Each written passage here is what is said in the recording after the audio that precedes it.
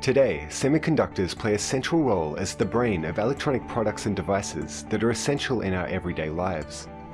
At the Sawano Lab, researchers are trying to achieve unprecedented results by incorporating new elements in these semiconductors.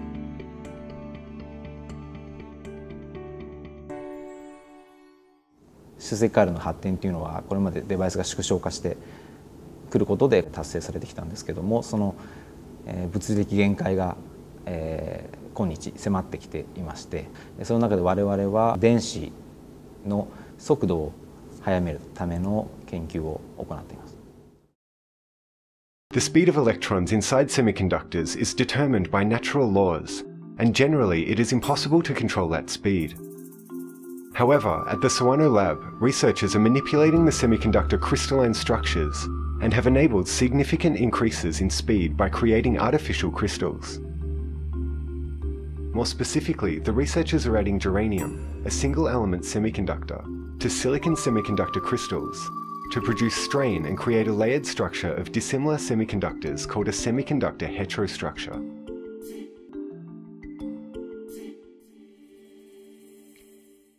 ヘテロ構造を作った場合に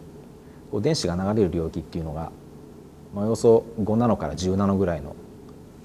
薄い層を流れるので、その界面っていうのは非常に急峻でなくてはいけなくて、その急峻性っていうのがもう数ナノ1ナノぐらいのレベルで、もっとそれ以下なんです。もっと平らでないと、良い、特性は得られないんですね。そういった意味でナノレベルで平坦である、そのレベルで制御しないとうまくいかないっていう。At the Sawano Lab, researchers are working on cutting-edge science and technology to create new high-tech quality crystals that are flexibly distorted on a nanometer level. In order to achieve this technology, the students are supported strongly by a network and ample equipment at Tokyo City University. やはりここには、いろんな装置が揃っていて、特にその結晶成長や、プロセスの装置ですね、デバイスを作る上で必要なイオン注入装置だとか、熱処理装置だとか EB 装置だとか、ほぼ全てプロセスをできる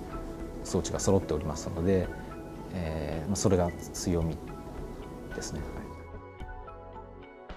我々のグループでは結晶成長をすることとプロセスでデバイス作るっていう、作ることがメインなので、やはり他のグループで測定の技術がすごい進んだグループでたくさんありますので、そういうグループと一緒に共同でやっていくっていうことが重要になって実際やっています。